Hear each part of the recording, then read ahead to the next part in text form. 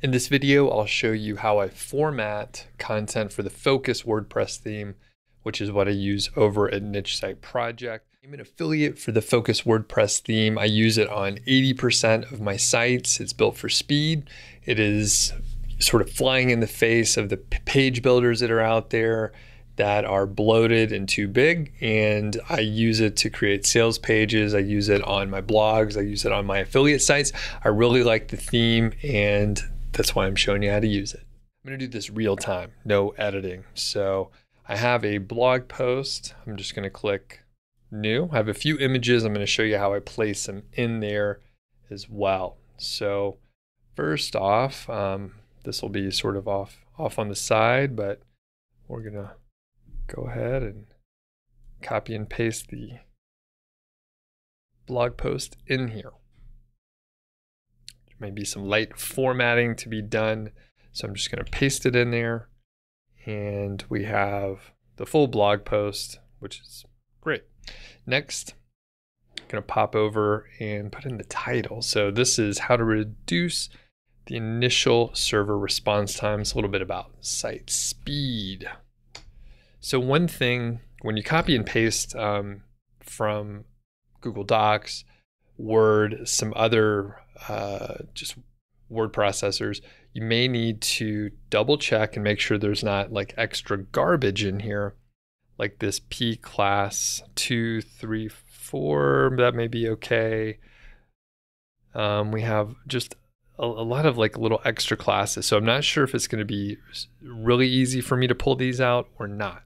One thing that you can do is highlight all the text, and I just did a Control A, so highlight all the text, and then there's this clear formatting button because WordPress knows that there could be some extra cruft, extra garbage. So I'm going to click clear formatting and see if that fixed it.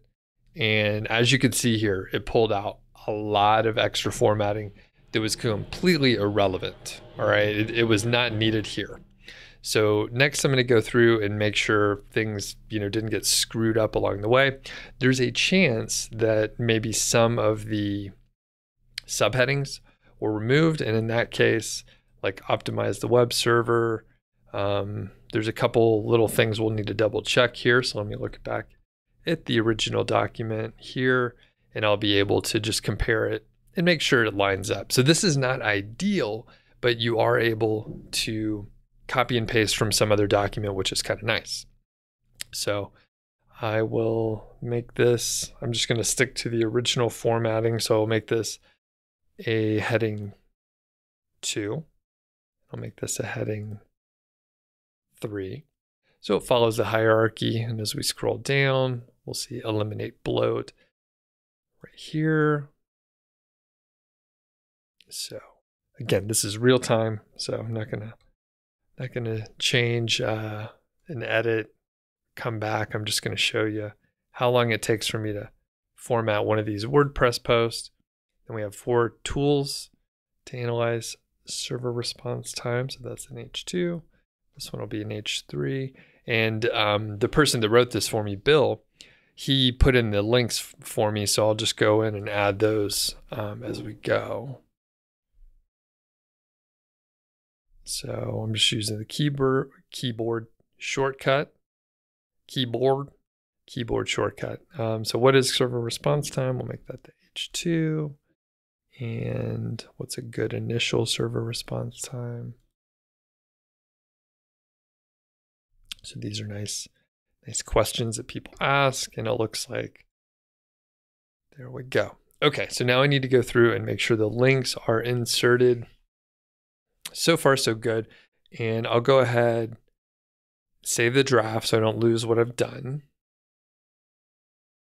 And I will change the permalink while we're here. And we'll say, reduce server response time. That seems good. I'm having some light work done. So if you hear some sort of drilling in the background, that is actually drilling going on in the background. Okay, so we're saving along the way. Now we'll double check and make sure we don't have any like naked URL type links in here. So I'm going to get rid of that.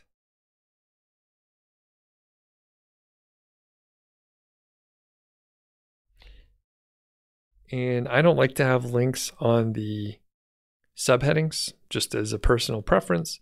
So I'll be removing those and putting them here.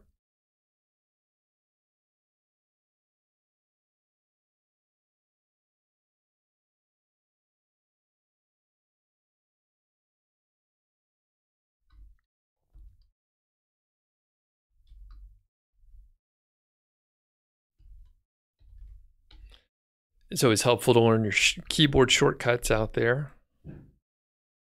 Makes things go a little bit faster. Pingdom is actually what I use if you care about the tool that I personally use. So I use Pingdom just because it's fast, and I'll take a look at some of the others occasionally just because they provide data in different ways and are helpful, each in their different way. Right, looks good. Oh, and I think this time to first byte, that's actually kind of a important thing. So I'm going to highlight that. I'll make it bold, make it really stand out.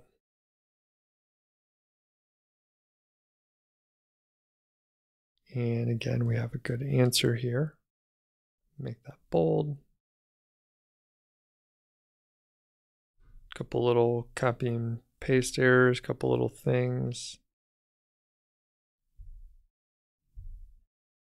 Right. And we'll put a reference for this.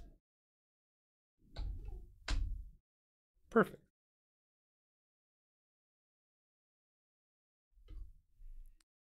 And I think this is pretty good. So now we'll save. So I have drafted it for the most part. Now we have a few images which have been compressed ahead of time. And I actually need to take a look at some of these because I don't even remember. So we have Amazon, and I'm just going to take a look at the results here. Well, these are showing results, but I'm like, okay, what images are they? So page speed insight, we have GT metrics, and then we have Pingdom results. And then we have Amazon time to first byte results. So what I'll do is place these images where they should go, and there's a couple little formatting things that I will need to do. So I need to double check where the images need to go.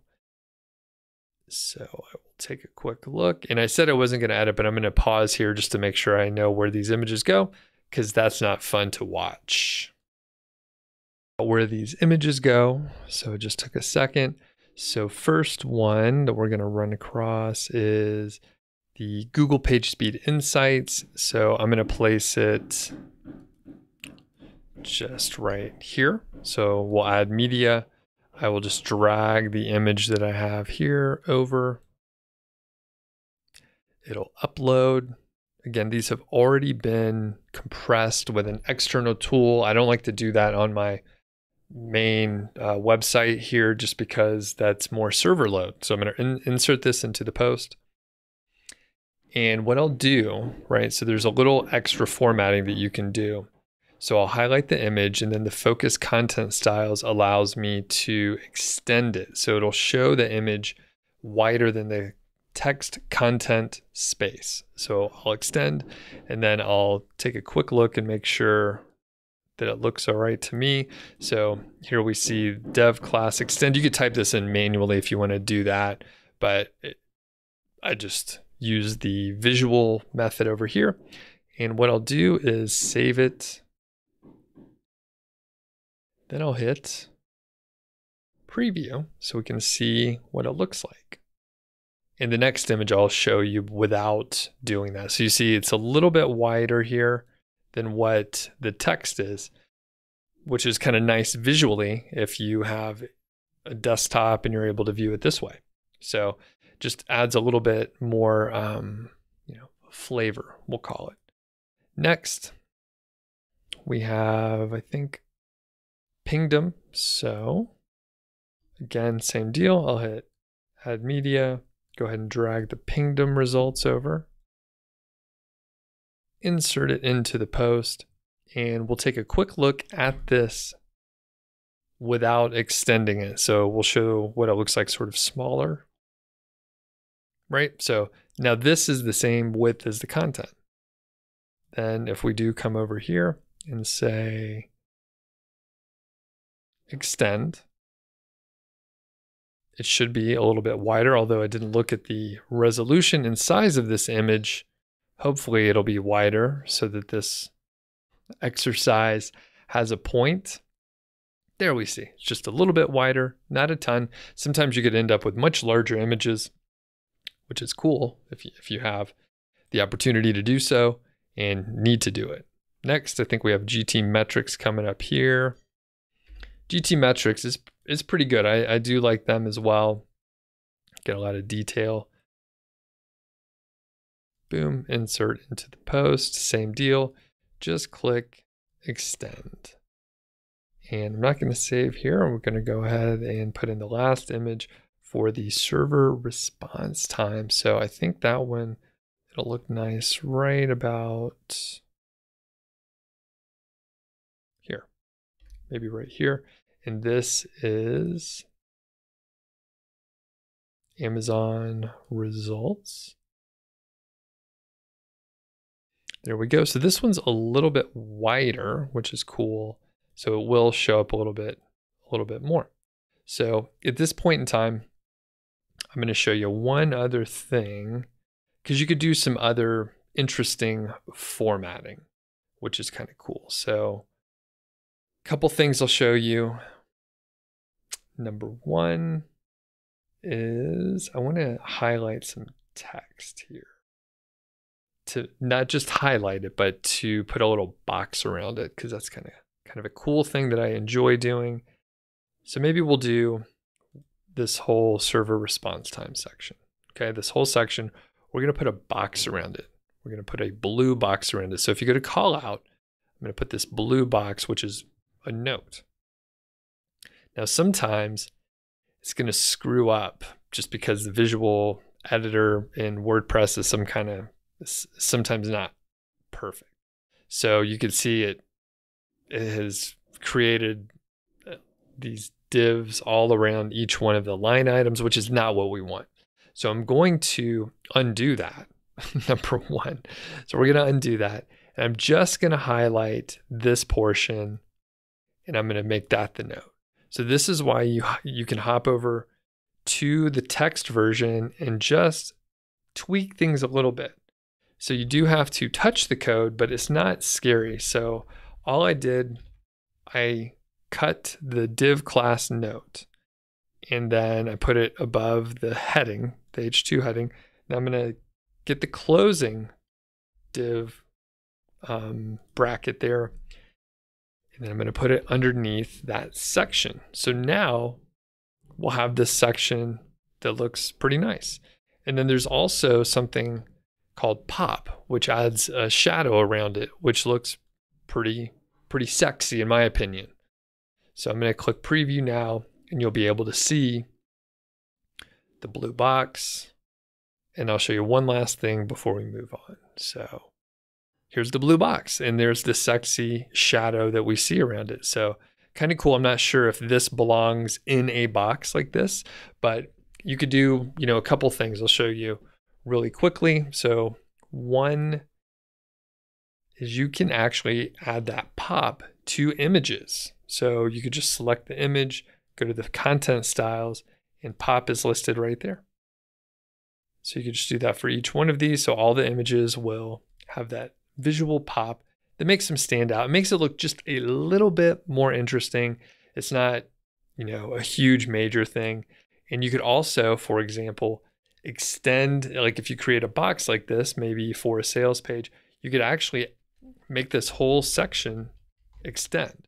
So you can kind of mix and match and make these very customized for exactly what you want to do. And we can preview really quickly here and just see all the changes that we we just made. So now we'll be able to see the images pop. So they stand out a little bit more instead of just, black and white. It's a little bit more interesting. Now we have this very wide extended box here. So if we want something to stand out, you can do that. I'm actually going to make this smaller again. And here we see this sort of stands out a little bit more, and I forgot to make this one pop, so I'll go back and do that. And let's go back. Like I said, I don't want to actually extend the box. So I'm going to go ahead and highlight that or go to this section. So I will take away the extend. And then we have the one other image, which is right here. This is the Amazon time to byte. And I will just type in pop. I'm going to click save. Then we'll preview it one last time. And then it should be good to go. Looks pretty good. All the images are popped. We have this in a blue box. Potentially I could put the other questions and answers in the boxes, but it doesn't matter too much. And I'm not going to hit publish just yet. I do need to, give credit to Bill who wrote this for me. And other than that, this is how I format a post. It goes pretty quick, and you can go in there and tweak endlessly, but this is just kind of the bottom line, exactly what I do.